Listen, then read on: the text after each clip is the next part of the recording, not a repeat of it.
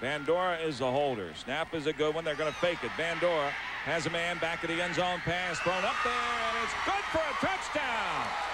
That's my man Carlos Bates, the defensive end. I like him. They send him in out of the backfield. Carlos Bates goes up high for the game-leading touchdown catch. Great execution by Van Dora. They sit for the jump ball in the back of the end zone. There's a fake again. Van Dora going to put it up as Patrick Martin there for the two-point conversion. Hey, a great play by Hart County. They fake it for the second consecutive time. After the field goal fake gets them a touchdown, the extra point fake gets them a two-point conversion. Hart County's gone on top here. Value for the touchdown. Yeah, the blocker, Jeff Laird, downfield. They fake the toss sweep, then throw it back to the near side. Teddy Kraft. Kraft at the 20, at the 15, at the 10. Teddy Kraft. Touchdown! Hart County! I like that Teddy Kraft. We talked about him early. He's just a sophomore, but that guy's got speed. He can catch the football. And Washington went blowing in there. So here's a shotgun package on 3rd down and 15 yards. Straight drop by Van Dora. Puts it up there. Has a man out there. Pass is complete at the 20-yard line. Teddy Kraft has done it again. Sophomore wide receiver from Hart County has put his team on top here, 27-8. Perfect pass by Jeremiah Van Dora.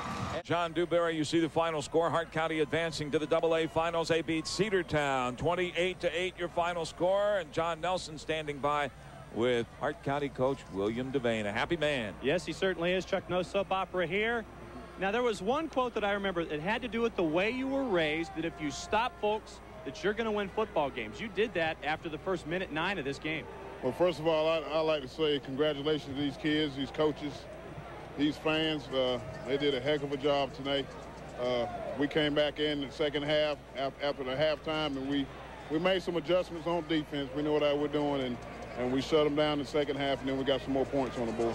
Talk about your defense a little bit. Big day for that big front line of yours, getting the sacks, because, I mean, that's what you guys have been doing all year long. You pressure the quarterback, and you hammer him all day. Well, those guys, they went at it all year long. They've been going at it all year long, and they know what to do in the situations. Once we got them up, a couple of touchdowns, and they had to start throwing the ball, then we could pin our ears back and go after the quarterback. Looked like they were blocking Carlos a lot, but my big defensive tackle, number 11, Marco Hunt, had a great day. And with your offense, Cedartown kept Mitchell Baker in check last week. I think it was like 24 carries, 17 yards. You got your running game moving and didn't have any problems, it seemed. Without looking at the video, I believe Patrick Martin had a good day. He ran the ball hard. Hats off to the offensive line. Jeremiah had another great day. It was just a fantastic win for us. Now, you went to Clemson, drafted by Miami. You're perfect right here. Next week, you get to try and do something that guy Shula did, a perfect season, but you're going to Cartersville. Well, we're just thankful for the opportunity. Coach Frank Burton at Cartersville's got a heck of a team. We saw them yesterday.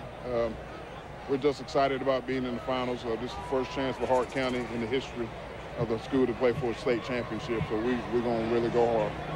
Hartwell goes and talks to the Purple Hurricane next week. Coach, congratulations.